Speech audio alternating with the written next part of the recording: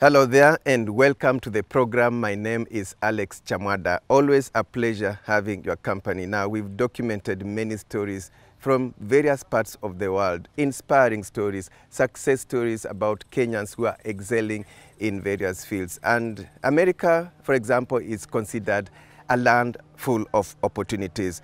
But is it always smooth? Today, we bring you the other side of America. Today on Daring Abroad, homeless in America. It's not easy because now I'm learning how to live a new life all over again. What can make one find themselves in the streets and how the Kenyan community in Massachusetts has stepped in. I've been dealing with about 20 homeless Kenyans in this park, and I have success stories. Also on the show, Kings is a dream come true. why U.S. Marine and trained nurse Jonathan Onyinkwa is investing back home through King's developers. You can never go wrong. If you invest in real estate, you've invested in the future.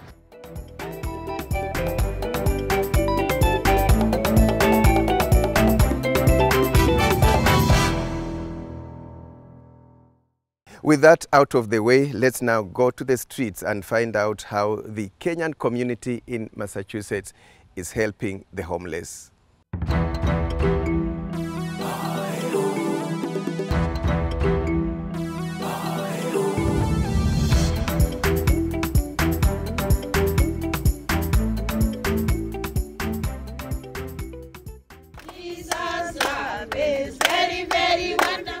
It is a busy mid-morning at the South Common Park in Lowell, Massachusetts, as members of a Kenyan faith-based charity organization known as Homeless Reform Project gather to donate food and clothes to homeless people.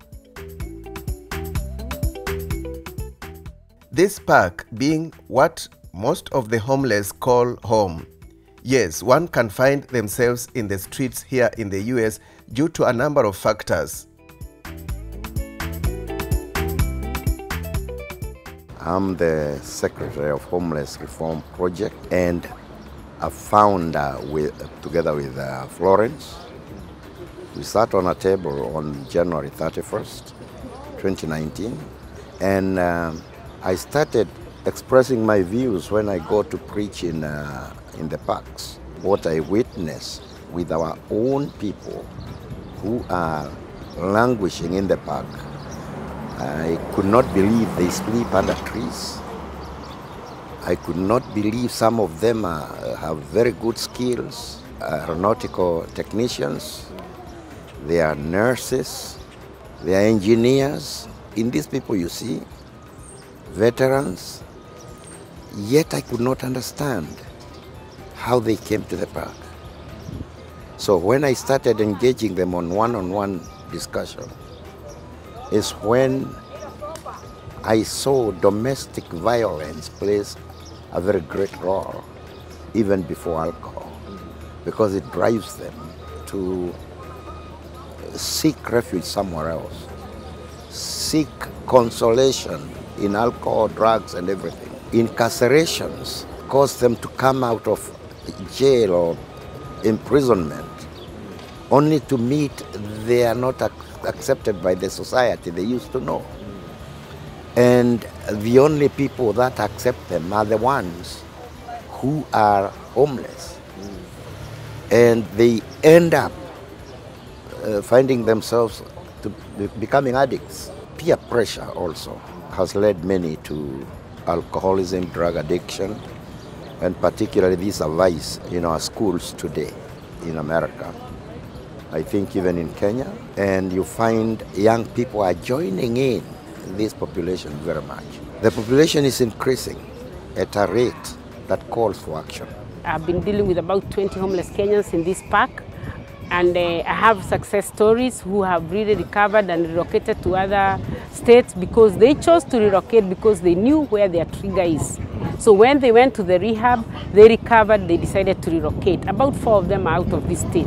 Currently, right now, we have about 15 of them still sleeping out here in this park where we are.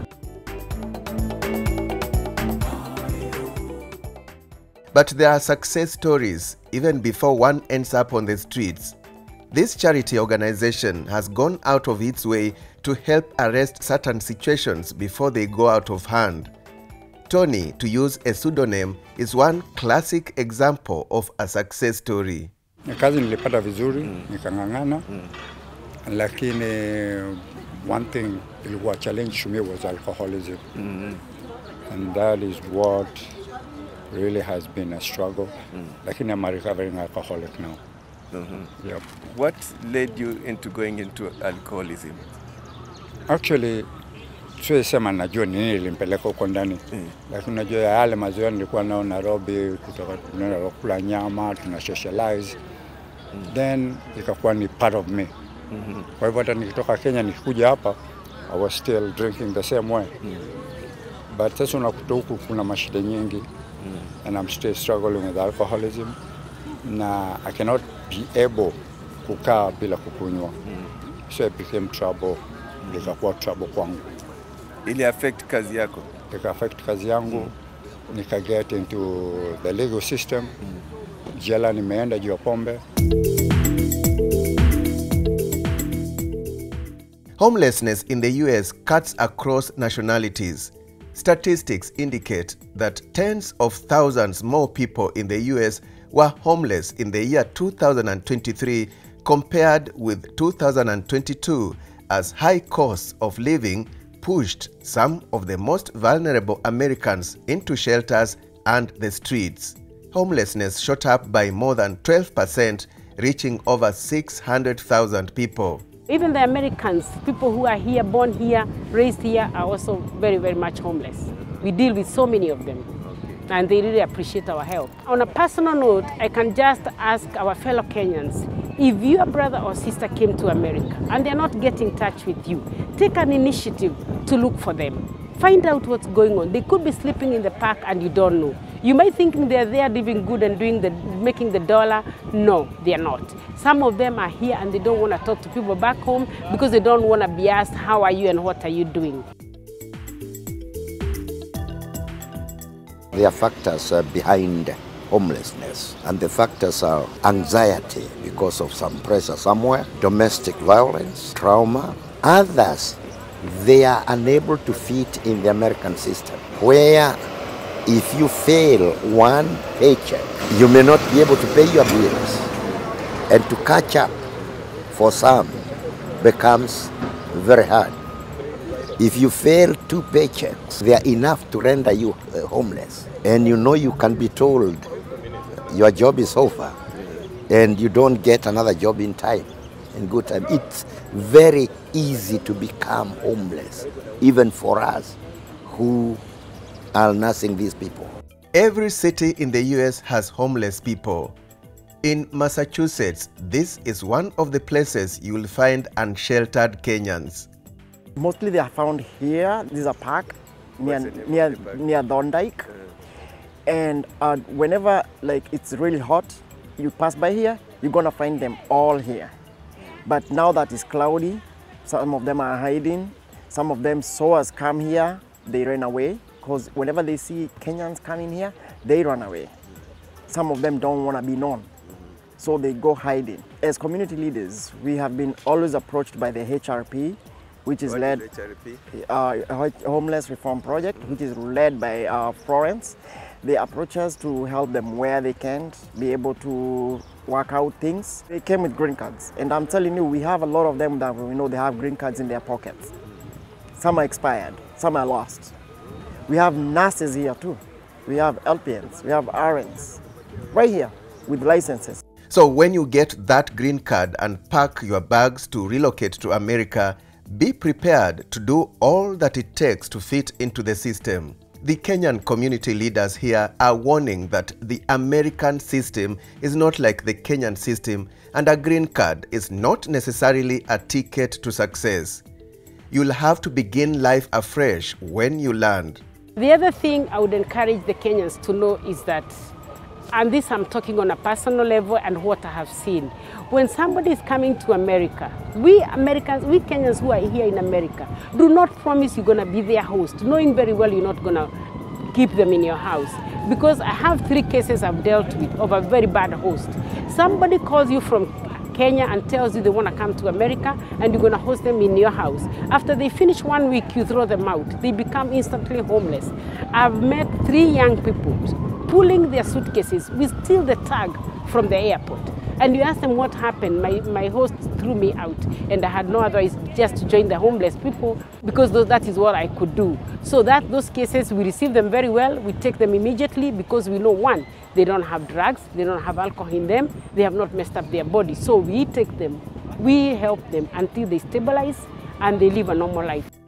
The leaders emphasize that broken relationships and driving under influence, or what is commonly known as DUI, are some of the factors that may lead you into trouble. And the boy child is the most vulnerable. And what I can tell our fellow men here in America, if the relationship is not working, please walk away. It's not a coward to walk away. You would rather walk away than 911 being called on you, and the next thing you see, you have that thing on your leg, giving you a radius that you can't go. It is okay. You can walk away and pick up your broken pieces. If a relationship is not working, and I keep telling them this, walk away. You're not a coward. Go look for a friend. Tell him, I've been thrown out. I need a place to sleep. I'll be fine.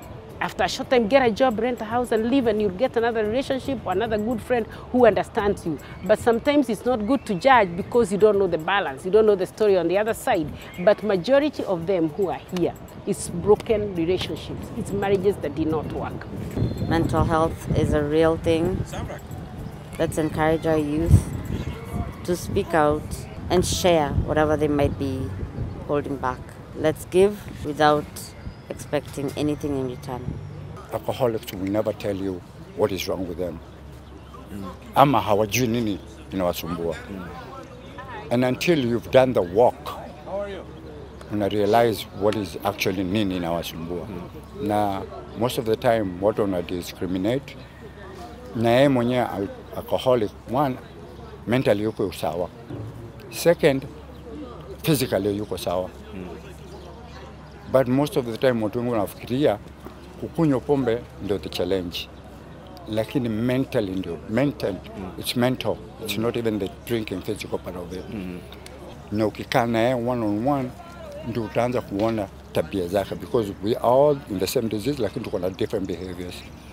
Kuna mwingine yuko na chuki, kuna mwingine yuko na wivu, kuna, those kind of mental issues. And they don't know how to overcome it. Na unapata these behaviors tumekuwa nazo, maybe you've been drinking for 20 years, so you've been carrying all those behaviors for more than 20 years. And then, hapa hivi unaniambia day one, I have to change. It's not easy. It's not easy, because now I'm learning how to live a new life all over again. The good thing is that there is hope for the resilient, and with such community initiatives, a lot can be achieved, as prevention is better than cure. It's a beautiful opportunity, and it works because we've been here and we've been working. We make ends meet. Just get yourself together and work and make sure you meet your bills and do the right thing. America doesn't joke around. It doesn't play around with the law. If you have a DUI, you're dead. You're finished. So make sure you live the right life and obey the law of America. You'll be fine. Welcome back to the show, and time now to hear the story of Jonathan Onyinkwa, a Kenyan nurse based in New Jersey, and how he's investing back home. Jonathan Onyinkwa is living his American dream. Since arriving in September of 2010, Jonathan has been busy making a name for himself. I'm a full-time registered nurse. Ndio nakaa kama supervisor kwa hospitali fulani hapo. Ndio nafanya my 40 hours. Then sometime nafanya part-time job kwa hospitali ingine hapo just to make extra money. Yeah, and as needed basis. Alafu tena mimi mwanajeshi. Mimi ni staff sergeant. Graduate sergeant first class recently, so I'm ready to be pinned in sergeant first class. When you're on our sergeant first class ni kama kutoka kama senior sergeant Kenya, I think kwenda kama inspector, something like that. Wife anafanya kazi, but her main job ni kusaini kuangalia watoto. Alafu I'm like the sole breadwinner. Lakini akona side hustle yake pia. Akona channel yake inaitwa Miss Liungu. It's a YouTube channel She's doing good right now. That's like hapo ndio anapata side hustle yake. She just shows people around in the United States, like kind of kuonyesha her normal routines, the neighborhoods, the culture, the foods and all that. Even with all this going for him, Kenya is always on his mind, especially when it comes to investments. Most people dream to come to America, but lazima ukae na exit. Ukiingia place lazima plan, nikiingililia hapa natoka vipi. Niliamua kuinvest home, yes. Nimeinvest na the people known as Kings developers. Hao ndio nilikuwa na watch show, nikavutiwa na like their professionalism, alafu nikaamua kununua nyumba zao. Niko na like 3 properties, one in Kilimani and 2 in Ruiru. At the end of the day nataka kuretire niende nyumbani, ni enjoy life. Yeah, that's my plan. Yes, with their impressive portfolio of over 40 completed projects in Kenya and over 15 years of experience in Kenya's real estate sector, Kings was the obvious choice for this son of Kisii. Kings is a dream come true, by the way. Ni sure bet. Ukiinvest na wao uko sure kila kitu itakuwa tu. All you have to deal with ni kudeal na lawyers, hao ndio wanakusaidia. Unajua family nayo. Family wanakuanga wachanja sometime. Ukitumia family kukusaidia with investment, maze wanakucheza akili kidogo. Kama kitu ni 10 shillings unaambiwa unajua ni 15 shillings. So your 5 bob imeenda kwa mtu. But Kings are very professional, transaction zao ziko transparent, unaona penye pesa yako inaingia. Alafu they will guide you through because they have some people wenye wanakuadvise, wanakuambia this is the kind of property you're looking for, the amount of money you want to invest in this property. Wanaku break you down, so it's their properties are based on how much you can afford to pay. Sheila Mugoi is the head of marketing and diaspora affairs at Kings Developers Limited. The process in acquiring a property from Kings Developers is actually quite easy. For somebody like Jonathan, he watched us on our social media platforms, and so he saw us talk about our properties, and he called the number on your screen right now. And so somebody was able to reach out to him from our diaspora desk, because we do have that caters to the markets across. Anytime that you are available, we'll always reach out to you, or you can reach out to us. And so he reached out. There's one of our property advisors who was able to communicate with him, list down whatever we have available together with our payment plans. And then for him, actually, it was quite easy because we organized for a Zoom meeting on site so that he can actually see what's available.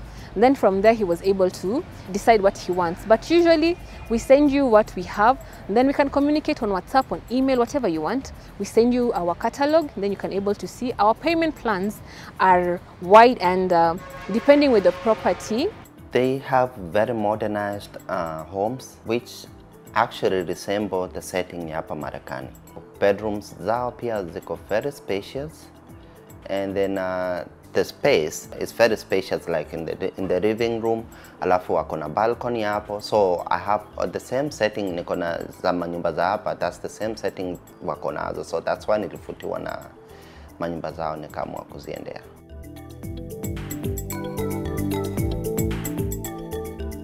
Where we are right now, currently we are in Thika at King's Orchid. This is the only property right now where we're selling from 1 million, actually in the whole of Thika. It's the only one right now. It's from as low as 1 million to 4.8 million. So we have a studio, we have a 1-bedroom for 1.5, we have a 2-bedroom for 3.4, a 2-bedroom for 4 million, another 3-bedroom master in suite for 4.8 million. And the amazing thing about it is that there will be several amenities in here. We have high-speed lifts, community hall, borehole, a garden, a children's play area. So this is actually the in thing right now. This is the most beautiful and most amazing thing that will happen to Thika in come next year. And then now we have something in Ruiru, 2 bedrooms at 3.7. Then we have in Kilaleshwa 3 bedrooms with an SQ at 30 million. We have something along Lenana Road at 3 bedrooms at 19.5. We have something along Gong Road, 2 bedrooms at 9.5. So we actually have a variety of homes for you. And also if you want to invest in the upcountry markets, we also have houses in Nakuru, houses in Eldoret. So we have something for you, not only here in Nairobi, but actually outside Nairobi and also around Nairobi Metropolitan. Yes. And also on top of that, we also have office spaces. So we actually have every need for you, we cater to it. Another key selling point for Jonathan was their flexibility in payment. Mna agree na wao ahead of time, you can make a bigger payment this month. Kwa mfano, tuseme kama kila mwezi unafaa kulipa 500,000 shillings. But this month, labda uko na 700,000 shillings. You can pay 700,000 shillings this month. Next month inakukatishia ile pesa unaenda kulipa, unaona. So, kwa mfano kama umelipa 700, next month you are allowed to pay less than the agreed amount of 500,000, ulipe kama 300,000. Our payment plans vary. Right now here at Thika, you have a payment plan of around 2 years because the project just started in January, and that's why now you have a longer payment plan to pay your deposits. But then for properties which are well advanced during the construction period, you may have 12 months, maybe around 16, 18 months, but we can always figure out a way to agree with you because we try to cater to your specific need. We tailor make a plan for you. So all our clients have different payment plans. The minimum will always be a 10%, 20% deposit. Then from there, we try to do the math for you and see how comfortable you can be in making these plans because we don't want you to feel pressured in making the payments. And when it comes to advice, they're really good and they can help them through the process. Properties are very genuine because they see everything, every transaction, like kila kitu is very professional and they're always lawyers when you are involved. So hakuna kitu naenda kulose. If you invest with them, hiyo ni sure bet, you get your faida ya pesa yako. these are some of the reasons that Jonathan chose Kings Developers, a decision he says he does not regret. Some people invest for different purposes. Kuna wenye wana invest wakuja kuishi pale eventually. Kuna wenye wana invest ndio wapate quick money yenye. Unajua kila kitu ukifanya hapa Marekani you have to pay taxes. The more properties you have, the more property tax you pay. All my kids wamezaliwa hapa. So our watoto nataka in the future wakae with inheritance kind of. So sitaki wakuja kugrow labda wa struggle ku start life in the start, unaona. Nataka at least wakigrow life yao isikae too easy na isikuwe too hard.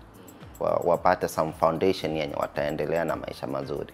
As Kings Developers, why we're encouraging our diaspora family to invest back home, number one, is that we have already solved a problem for you. Whereby if you want to invest in something that has good high returns, something that is well placed in locations that are safe for you, convenient for you, we already have that for you. And the good thing about us is that we're giving you a payment plan that is well within whatever you're working with. And so we are encouraging you because number one, you get a high ROI for what we have. Number two, you already know where we are placed. Number three, we are giving you something that for now, you may not be able to build a house when you're abroad, but now we're already solving it. We're giving you a diving board where even if you come back home, you're not starting from scratch. You already have a ready home. So by the time you're trying to sort yourself out and see how well you can do things around in Kenya, you already have a house with Kings Developers.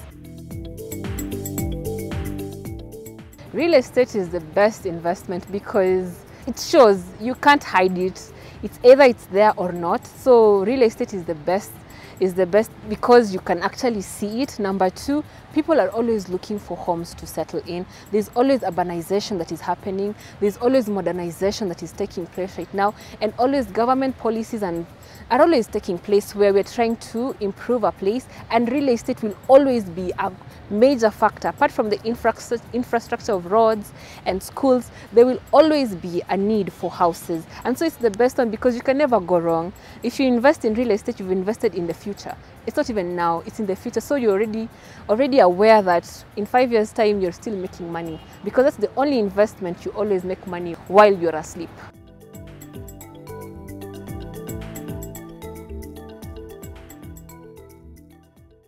Great. Jonathan is a classic example of Kenyans working abroad and investing back home, and he's done so through Kings Developers. And talking about investment, our Daring Abroad investment forums are still ongoing. Last week, we were in Massachusetts. Many thanks to the Kenyan community in Massachusetts for your warm welcome. This weekend, we've pitched tent in Dallas, Texas. And next week, find us in Houston. And on that note, we come to the end of the show. On behalf of my team at Chams Media, many thanks for watching.